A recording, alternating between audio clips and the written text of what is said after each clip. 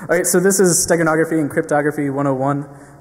So you know it is a 101, so don't expect like me to get into all of the crazy algorithms and math that's involved in cryptography and tell you like how it's used. First of all, we'll start with cryptography. Essentially, cryptography, you're taking something that everyone can see, standard message, picture, data, whatever you want to have, and you're taking it and you're going to pass it through a bunch of equations. And you're going to get out garbled text that nobody knows what to do with. That's pretty much the essence of cryptography. And you do the reverse to decrypt something and you come back with the standard message. A little bit of where it started. Cryptography started out like long time ago, and some of the earlier crypto methods were transposition. So you can see here that what they did is they moved a bunch of the characters around, and you can do that to get transposition cryptography. The other one I'm sure you've all seen on the back of cereal boxes, and whatever gummy fruit that you may or may not eat, you see substitution, and that's just pretty much lining up letters by letters and substituting for one another.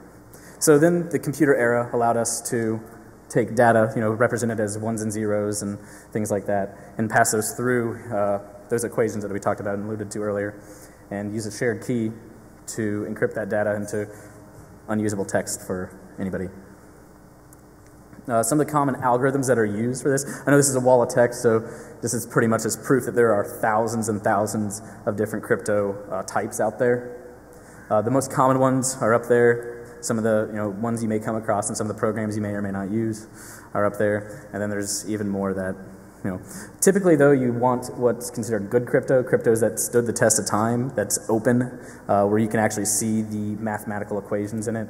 AES and Blowfish and the ones listed up top, those are all open. People can see them. They've proved the test of time.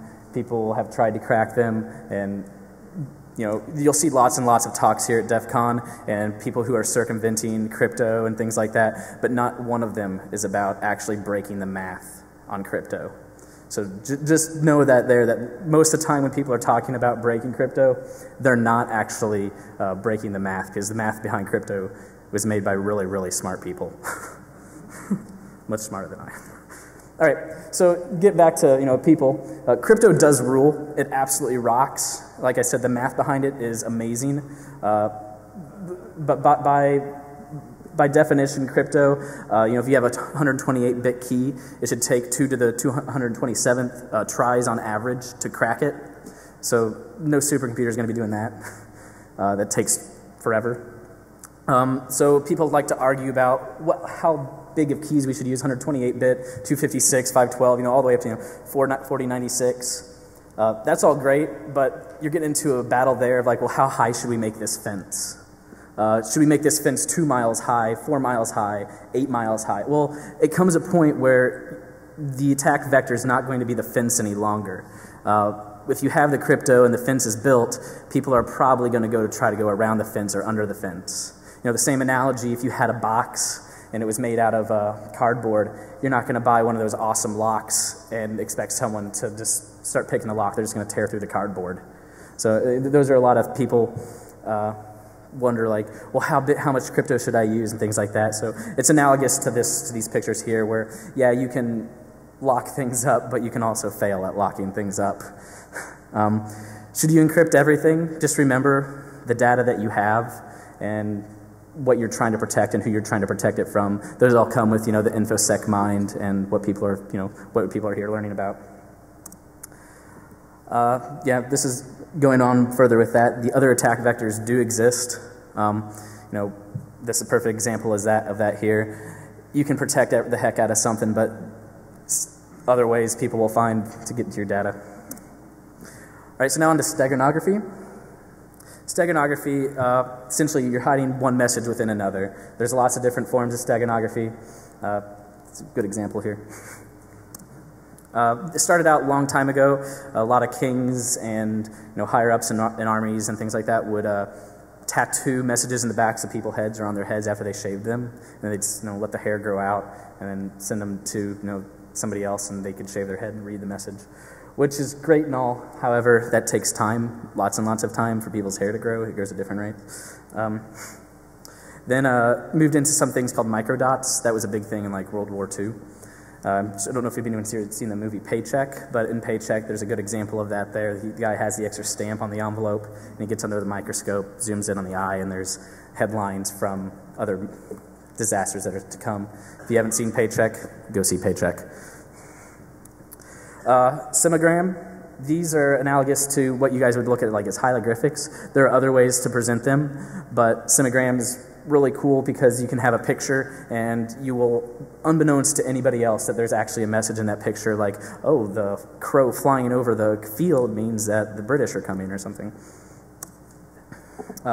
Null ciphers, they moved into null ciphers. Those are really cool too, but one of the bad parts about null ciphers is that you have to have a lot of text just to get a little message. So I know sometimes, and I'm sure you've all seen on the internet where somebody takes some form of null cipher or like the first line and rickrolls somebody in a paper, things like that. And you'll see the never gonna let you down thing on the left-hand side. But like again, those are long, long papers that make a lot of sense, but you may not be knowing that there's actually a secret, smaller message within. Anamorphosis, try saying that 10 times fast. That's an image that you can look at from one angle and can be one thing. Look at it from another angle, can mean something totally different. This is a good example of that here, where you have a mirrored cylinder and you can see them, talking and around. Looks like some sort of beverage or food. Type, spacing, and offsetting. Again, this is a lot like the null cipher. You have to have a really, really long message in order to get out a really short message. So, those are the shortcomings involved there. You'll end up with a really long message and you translate all the way across into something and you get something as simple as hi. So modern steganography, a lot of people use that today. You guys probably use it and don't even know it. Metadata and all of your MP3s and things like that. That's technically steganography. If you didn't know it was there, it is definitely steganography, but it's all intended messages now, so you guys all know it's there. A lot of the things what they do to hide that is, in current things like metadata, they actually just add on to the data, and so it doesn't hurt the integrity of the actual file. But when you're hiding it and you don't want people to know it, what they'll do is they'll hide it in the lowest bits, noisy bits, some things that are beyond the scope of what you would hear in an MP3 or view in a movie file or a picture.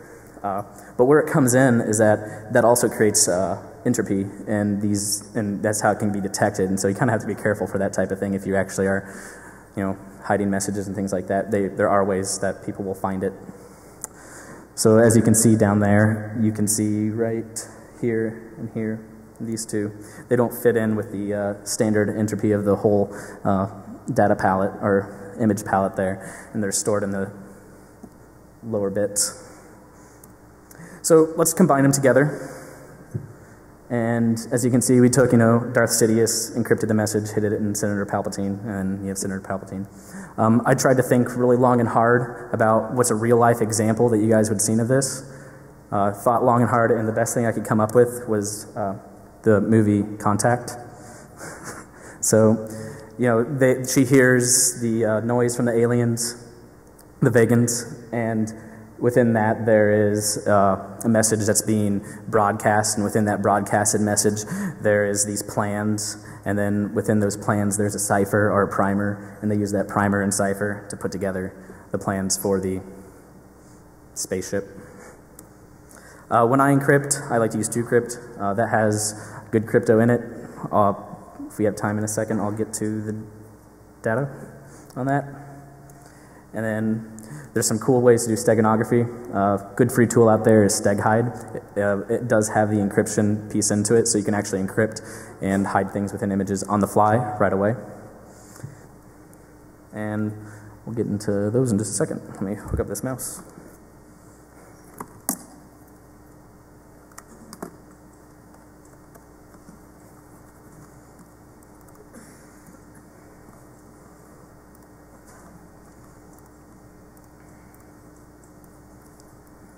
So these are all freely available under the public license. So feel free to download them, use them. But pretty much TrueCrypt's great. Just going to run through here how to create a quick volume. Default settings are usually pretty good on this.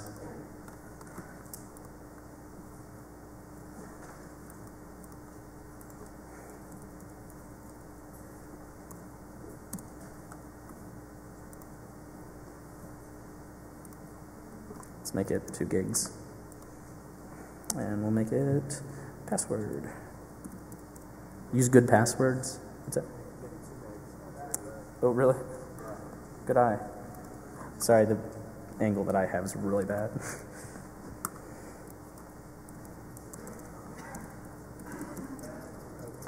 I'm using password for my password.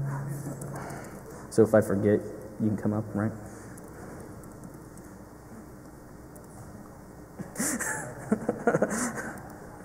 You can use key files too, so you can go ahead and, oh.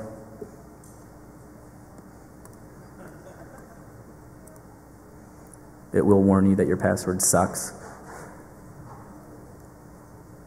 And that takes a second. It'll format a volume for you, and then it'll put it out here. You guys can see.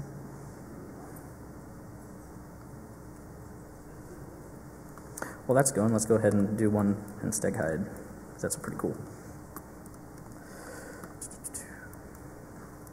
Hopefully they don't have anything incriminating on here.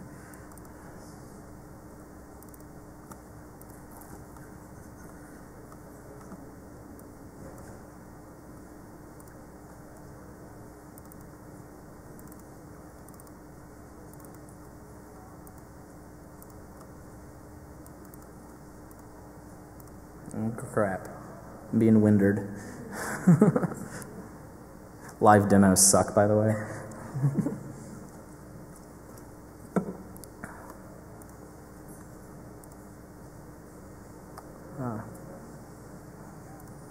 All right, and then you can put your output file in there.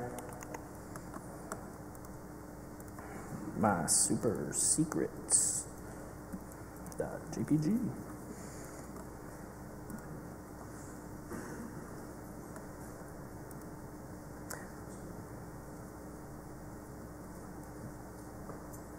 Done. So then, to the unbeknownst person, it just looks like Professor Zoidberg having a blast. But to us, if we want to, oh, TrueCrypt volume's done, great. We can extract it and browse, go to the desktop. Oh, my super secrets output file, we'll call it secrets.txt. And what was my password? Oh.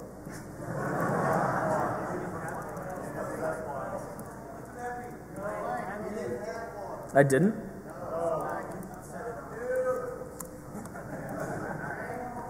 All right, yay. There you go. So there's a text file full of secrets. Oh, I didn't set one, you're right. That was TrueCrypt that I did set that one on. So yeah, you can password protect them too. I recommend that. All right, so as you can see, oh, where did it create it?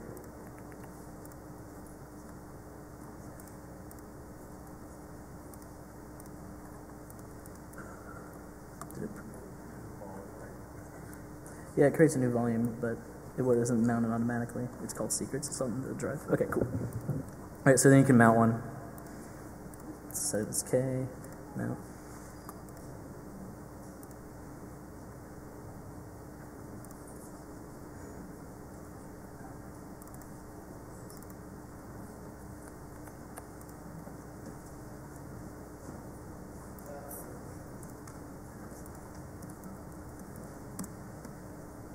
And then it's mounted as there. You can go to your computer, and there she is. And you can go ahead and take all of your stuff and put it inside of it. And then it's encrypted, and you can unmount it from there. That's a good way. I know there's a lot of talks about how to circumvent a lot of security and things like that, but I figured a quick one-on-one on how to protect yourself from people who are trying to circumvent the security would probably be helpful for some of the people out there. Does anyone have any questions, comments, concerns? Yeah, how do you know that those top algorithms are secure? They're open and they've stood the test of time is pretty much the quick, dirty answer to that question. How do you know that no one's found it? there's high rewards out for people who can circumvent that math. Like if you can crack that security, a lot of people will pay big money for that. If you want to find it, you want to sell it to the highest bidder.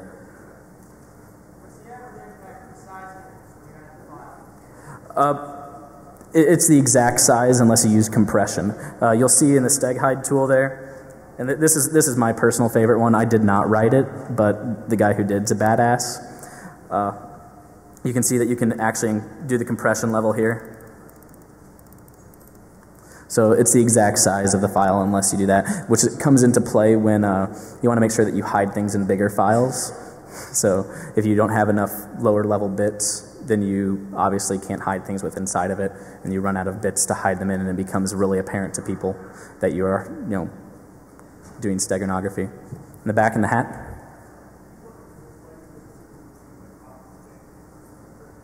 I'm sorry.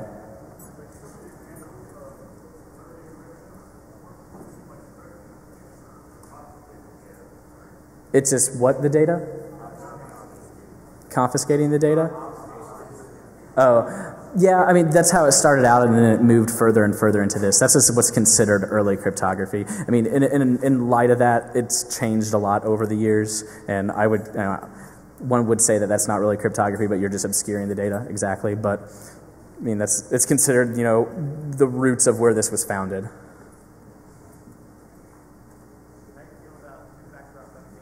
I love two-factor authentication. With TrueCrypt, loves it. Yeah. It comes into the things of what are you securing? I mean, if you don't need two-factor authentication, you don't need it. But I mean, if you really, want that, then use it.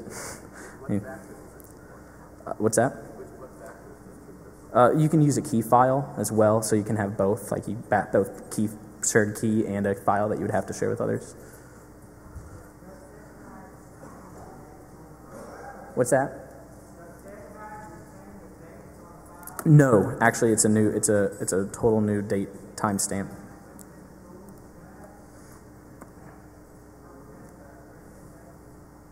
I don't know one off a hand because technically it is creating a new file. So I mean, you'd probably have to you'd have to hack that. So if you want to exchange this file with somebody else, you got to pick up the phone and tell them the password, right? Yeah, you would have to share this with somebody else. Somebody else would have to know the existence of something within this file. Cool. How are we doing on time here? Okay, we're coming close. Anybody else? Can we what? Yes, you can do video files. I just did images here because it's simpler.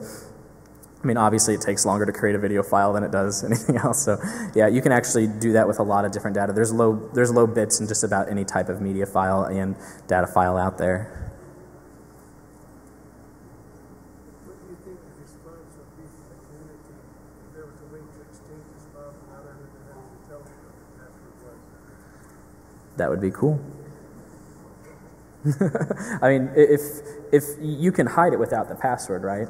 Like I did in StegHide. So if somebody knows that this person hides a lot of things without a password, and they were to put them on the web and use like an MD5 hash, and then you can check some of them after you download them, and you know that there's stuff within each one. It could just look like you have a lot of stock images on your website, but actually you keep some other things in there too. So that's a practical application to it right there.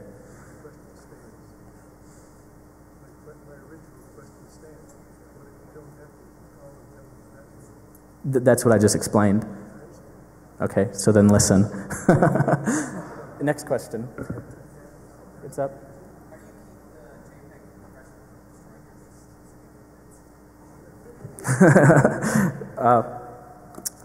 It does destroy your least significant bits. That's definitely the problem with it. And it is, like I said, picked up by statistical analysis and the entropy of the data. Okay, that's all we got time for.